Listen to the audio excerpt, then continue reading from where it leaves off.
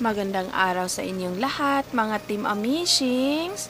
Magandang araw sa mga subscribers ko na nandito lang sa Pilipinas at lalong-lalo na sa mga subscribers na nandyan sa ibang bansa, sa Hong Kong, sa Kuwait, sa New Zealand, at sa iba't ibang sulok pa ng mundo. Thank you very much for subscribing my channel. Ito na nga po, nakikita ninyo sa mga larawan si Miss Jinkee Paquiao at si Manny Paquiao. Masayang masaya po sila tingnan ngayon kasi wala na po yung mga bagyo na naging problema nila noon.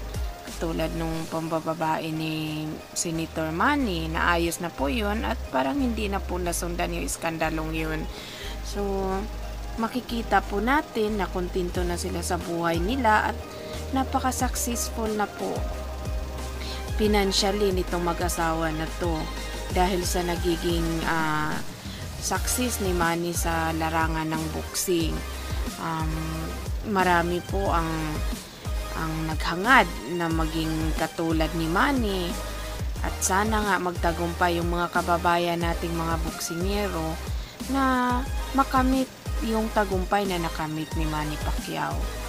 Bagay na bagay po sila, Team Amazing. Tingnan niyo po, napakaganda ni Jinkee Paquiao at sa bagay talaga silang dalawa ni Manny. At least ngayon, kung ano man yung napagdaanan nila noon ng buhay mag-asawa na napagtagumpayan nila, at ngayon ay tinatamasa na lang nila yung naging resulta noon. Kasi kung bumitaw si Jinkee at hindi din nag-work out silang dalawa ni Manny na hindi nga maghiwalay, siguro ngayon marami ang magiging apektado. Andun yung mga anak nila, napakarami nilang anak, mga ilan ba yung anak nila? 5. So kawawa naman yung maapektuhan.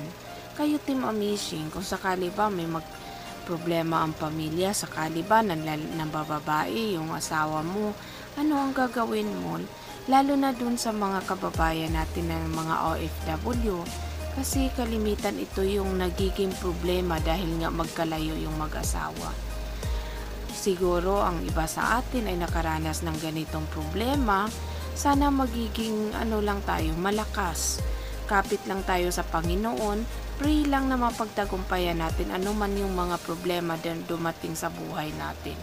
Katulad nila Manny, pangkaraniwan lang din sila dati, nagsumikap para mabago yung buhay. Kita naman natin ang determinasyon ni Manny Paquiao sa tuwing may laban siya.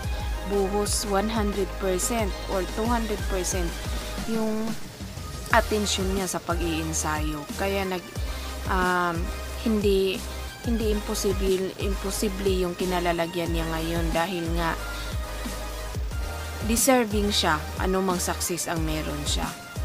At dahil nagpapasensya si Jinkee, inunawa niya at pinagtulungan nilang resolbahin anuman ang problema na meron sila.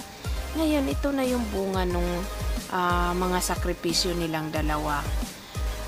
Matatawag natin na 1 in a million itong istorya ni Manny Paquiao na from rag to riches. Kasi kakaiba yung niya, di po ba? Kakaiba talaga yung pinagdaanan niya. Sana marami pa tayong ma-inspired sa buhay ni Manny. Thank you sa panunood. Hanggang sa susunod na videos, abangan nyo sana at panoorin.